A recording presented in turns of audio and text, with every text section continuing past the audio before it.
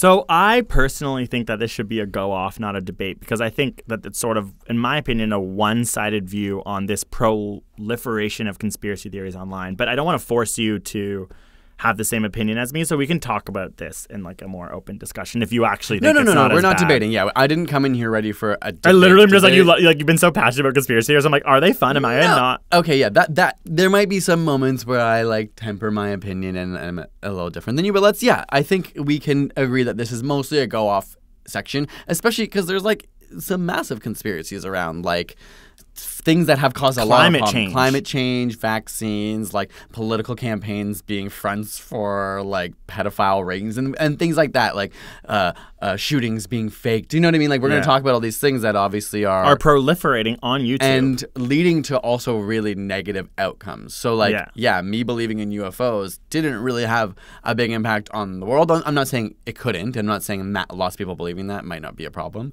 but specifically there are many examples of conspiracy theories that are leading to like violence and stuff. Yeah, so I think that it's important. So people probably listening to this know that we work on YouTube. So we are really always conscious of the trends that are going on. We are conscious of the impact that YouTube has on society. We're conscious of how we have to design our channels to be shared by an algorithm or to be successful online. Like we're always trying to think about that. And conspiracy theories now, I think for more than ever before on YouTube, are so popular to the point that YouTube is actually trying and being forced to really think how and why do they share these types of videos, because they aren't rooted in fact. And so, and it's like anyone can say anything. Whereas before, like, not that people couldn't say anything, but like news networks where people were getting most of their media couldn't get away with just like an unsubstantiated crazy claim. Exactly. And so I think climate change being used by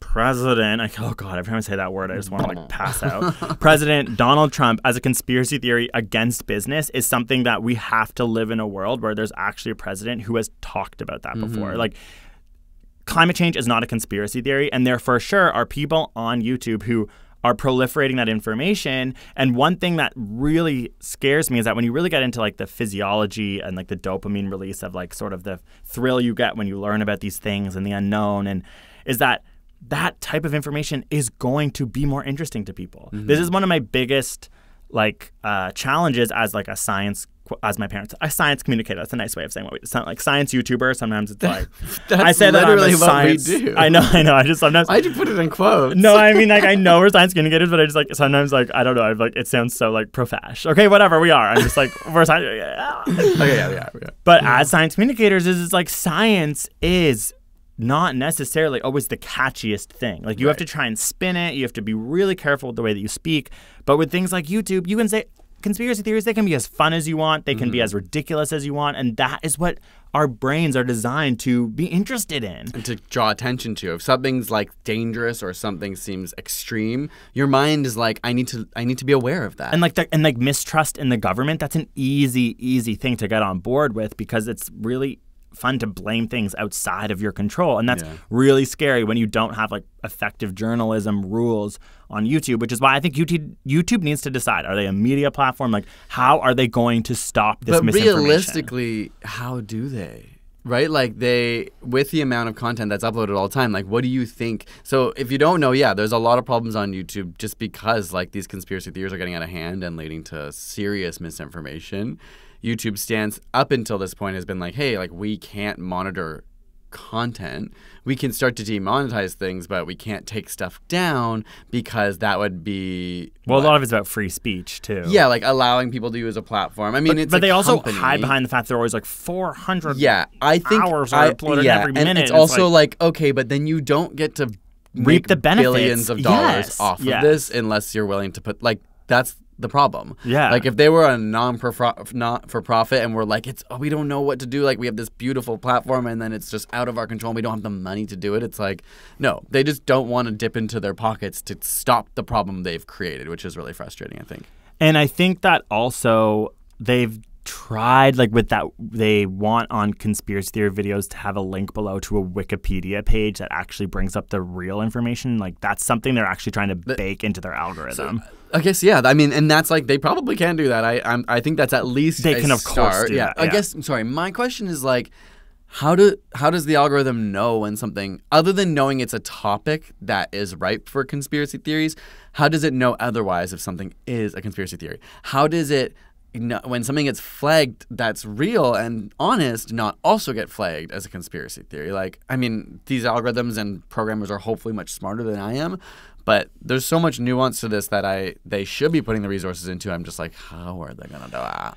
Well, okay, so there's specific. It's called Section 230, and it's like a literal like law. It's like in the Communications Decency Act, and it's a law that prevents YouTube, Facebook, and Twitter from being held legally liable for the content posted by their users, right? So it's like there's actually like a law that doesn't hold them accountable for what is said on their platform, and so that is something like. They don't get in trouble for what people say on their platform, and they also don't get in trouble if they make an algorithm that recommends those specific videos. Right. So I'm like, if law came into place that said, you know what, your platform cannot proliferate misinformation about vaccines, cannot proliferate, then they would have to obviously work under that law so they don't continue to get sued, and it would change. And I'm also like, even if the law isn't holding them accountable for everything on their website, it can and should be holding them accountable for what they recommend. Yeah. Exactly. Your algorithm is purposefully, and maybe not like consciously by human brains, but choosing things like people are more likely to click on a crazy title and thumbnail that's really divisive and really controversial. Of course that makes sense, but they need to create an algorithm that doesn't suggest and profit off of those things. So I think we should talk right now so people really fully understand, or what are some of these damaging conspiracy theories that have happened online. So one, you were talking about a shooting. One was the reporter was shot on live television, and it was awful, and it led the family in mourning to make a very obvious decision to start to advocate for proper gun laws in America. And then it was all of a sudden taken as a conspiracy theory that it was a fake murder, like used by the left to create like gun ownership, like trying to take away our guns. And that was very popular on YouTube. And so that family is now trying to like sue YouTube and figure out a way to be like, how can we, because like, what would standing that have up done to that family? You know what I mean? Yeah. You're like, the person I love is dead, and you're trying to tell me that we were used for, like, that we faked it. Like, that is messed up. That's similar to, like, Alex Jones on Sandy Hook being done by actors. And I know he's come out and said, like, oh, it's often taken out of context. Like, he was just reporting on the theories. I think it's his whole argument. Like, I didn't say that. I was just bringing up that lots of people think that this is paid actors. And it's like, that's bullshit to me. Like, you can't just say you didn't say it because you were just telling what, like, if you're on a massive platform sharing information and you're like, all these other people think Sandy Hook is fake, so maybe it is, like, and now he's protecting himself by saying, like, I said maybe, and like I was talking about other people. It's like, no, that is literally spreading a conspiracy, which has led to those families being literally harassed, not just online, in person, people showing up to their homes. So many of the families of survivors have had to move multiple times. It's devastating, it's ruined, honestly. You think as though, like, the shootings weren't enough. Just recently, a couple of people, like kids and parents involved in that were survivors, have committed suicide because they're like, obviously their lives, not just from like people necessarily coming and saying it was fake. But that's something that I never thought like humanity would have to deal with, is the repercussions like in the that turmoil angle of somebody who's suffering so much and then spinning it to make them suffer even more. Which is why I do think dark. this is a go off, because I think conspiracy theories now, especially proliferating on a platform like YouTube, whether it is something like that, which is blatantly awful and based in violence, or even the Pizzagate shooter, the fact that that was just like obviously a made up conspiracy theory that led to violence, those are dangerous. But I also think it's to be said that, you know, like these Shane Dawson videos that are like very popular because they're conspiracy theories, even getting down to something like Area 51 on a platform like YouTube, you need to understand the impact that that has on people's ability to think critically. And I think YouTube is such a huge platform for young people that YouTube really needs to think about how are they educating a whole generation of people to think about the world. Like, you need to understand what is an actual resource for effective backed information and fact. Because if you're getting your information from people's opinion and all these popular YouTubers, like, that's going to create your, over time, you're going to lose your ability to understand where real information comes from. And that, it means a whole generation of people are being programmed differently. And that could have a huge impact on society. And YouTube, like, we have been in baked into this culture for 7 years. There was a time when it was like, we both were on board. We're like, YouTube is going to change everything. Like the hope for the future. It's the freedom. Anyone can say whatever they want, and that is going to be good. And we are living through a really interesting time in history where we're like, hold up, wait. It seems obvious now, but that's not good. Yeah. You need to have key holders in some capacity. For example, journalism, there needs to be editors and fact checkers so that when you read the information, you know you're getting it from a viable source. Right. And it's like, and I'm scared. Like one of those Pew Research studies found that it was like half of people using YouTube use it for news and information about like relevant events. And so even if stuff is spliced in with that, like someone could say, what often happens with conspiracy theories is you start with a grain of truth. And that's what primes people to be like, hey, this is an indisputable thing. Or even in a news like YouTube channel, someone just saying things factually and then gradually bringing in the moments and tying them in that are not supported in any way. And it is really dangerous. Like, of course, we hope that people on YouTube, there are reliable channels, and our channel I know, we should talk about that because we are the same. Like, no one's coming down on us if we were to do something wrong. YouTube doesn't follow up with us and so may and actually, and they trust us. The podcast listeners need to know everything video we've made is based it's all fake. I'm just kidding, but it could be. It's true. Like sometimes, like I think about like if we. Not that we could start a successful conspiracy, but like we could misinform people even incidentally, but some we could do it intentionally. Like if we wanted to make a video of fake science, it might get called out, but there might be hundreds of thousands of people that leave that video not knowing any better. And so for the what do you do about that? Listening, we put all of our references in our description, and we confidently call our channel ASAP Science. So we want to be held to the standards of science, and that does open up. Like we've had videos in the past where we get emails and people say, this is my opinion from science. Like we've either changed them, sometimes we take them down. Like we are really open to that because that's what we want. But it's like we fully understand the fact that we can put whatever we want on YouTube, and no one is essentially fact checking us, which is really interesting. It puts a lot of responsibility and time on us, but then it's like we are always trying to think of the catchiest title and the best thumbnail, and I'm like, imagine we were someone else without science degrees and we just would be like, oh, okay, well, why don't we just tweak this a bit? Like, there's no harm. You see where that leads even with people like Logan Paul. Like, that's nothing to do with conspiracy, but it is to do with extremist content, right? Yeah. Like, stuff that really is shocking and overvalued. And that, in many ways, is what conspiracy theories fall into. People are fascinated by them. And I think, like, yeah, we should talk a little bit about what does it mean to be fascinated by, like, stories of ghosts, stories of UFOs, like, because the hard part is, okay, we really don't have very much, if any, evidence that ghosts are real, okay? But are we saying that none exist, that we shouldn't be allowed to talk about it? Like, what's the line, I think, of, say, an ASAP Science video wanted to talk about UFOs and actually look incredibly at any evidence that ever existed or didn't exist, whatever. Should that video be taken down? Or I guess that's maybe what they're trying to do is find a step like putting a Wikipedia page so you can cross-reference. Hey, here's a controversial topic. Here's another resource so you can at least see if it's like completely off base with what this channel or this video is saying.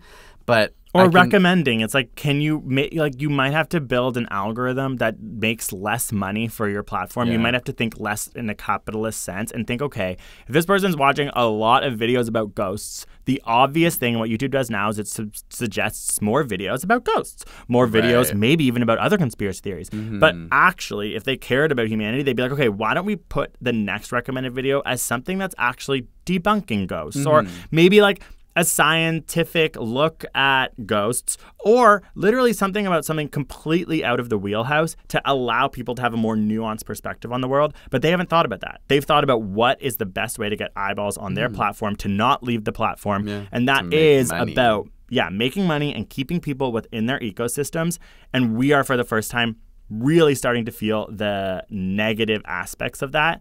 And it's just frustrating because we know YouTube, we know their algorithm, and we know that there are literally people who I'm like, it's their fault. You know what I mean? Like, you have to fix this. Yeah, or there's a certain point where I think for long enough, YouTube employees, YouTubers have sat aside and said, like, look, like, no one person's responsible. Like, I didn't program it. Like, I'm not. But it's like, no, if you work at YouTube, you're responsible. Like, and if you are a YouTuber who doesn't talk about it, doesn't acknowledge it, doesn't try and call out that there is a lot of bad education out there, then you're part of that problem. Because it's like when a corporation gets so greedy and there's so many levels of not just corruption, but money hunger that no one person, of course, is running the business. It's run by thousands of people, but all that complacency leads into a world that is only leading to a single goal, which is money, which of course is going to lead to problems. And I'm just like, yeah, it's just come to a point where it's like you can't work at YouTube unless you're actively fighting against this and not say you're part of the problem. And I just, to wrap this up, I just remember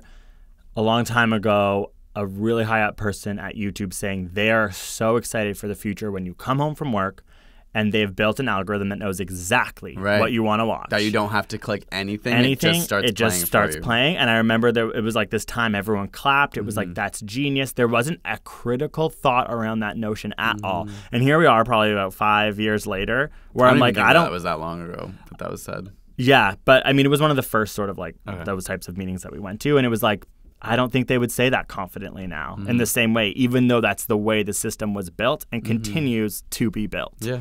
But I think they wouldn't, from a PR perspective, say the same thing because we now understand from a societal perspective. That's a problem. Like, people, like, if you're deciding what people want to watch, then you're deciding then what people you are are going to responsible. think. Yeah. Do you know what I mean? Like, also, then you can't say YouTube's not responsible for what goes on our platform. It's like, no, then you are fully responsible for what's on your platform if you're fully recommending. Yeah, it's like they're always just being like, it's not us, Tube, it's YouTube, like throwing it all on us.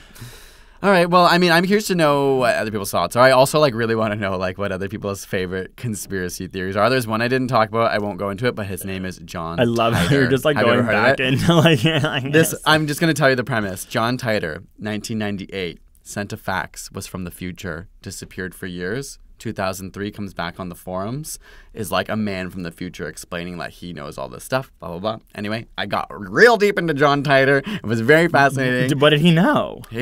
Well, you'd have to go. It's just so hypocritical that we're literally and this is only creating damage, and I'm literally like, we're ending who's John Titor? What did he say? Should I brush my teeth? Should I floss? I want to know other people's conspiracy theories, and that was another one that stood out that I didn't talk about. So you really love conspiracy theories, but you're able to see... I don't anymore. It's just when I was young, it shows how susceptible and how exciting it is when you're young. Yeah. To read those stories and to be like, oh my gosh, a person from the future has come back to our time and is on this And your brain's website. Still developing and you're still figuring out how the world works, and it's easy to get together to stick it to the government or whatever.